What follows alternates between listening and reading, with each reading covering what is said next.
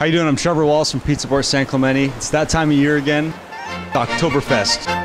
Pizza Port San Clemente this year is doing our special introduction to our Hoptoberfest beer again. It's the third year we've done it.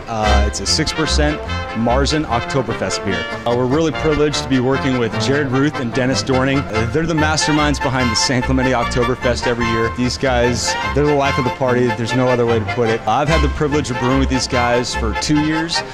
And last year, these guys showed up, never met them before, didn't know them. They showed up in full lederhosens. So this year, my assistant brewer and I, John, we had to raise the bar, so we showed up in lederhosen as well. We had a great time brewing. So the Pizza Port Hoptoberfest is going to be released in mid-September at Pizza Port San Clemente. You're also going to be able to find it at our big release party at the San Clemente Oktoberfest, which is the second weekend of October, and following the next weekend at the Pizza Port Hoptoberfest. It's going to be available as well. The thing that's unique about this Oktoberfest, it's not a traditional Oktoberfest Marzen in the fact that we add fresh hops to ours. So we got these fresh hops from Clear Lake, California, right outside of San Francisco. It's fresh Cascade. We used about 100 pounds of them, and within 24 hours we have to have the hops in the beer. So we give it that extra little Pizza Port hoppy kick. And we pump up the ABV a little bit.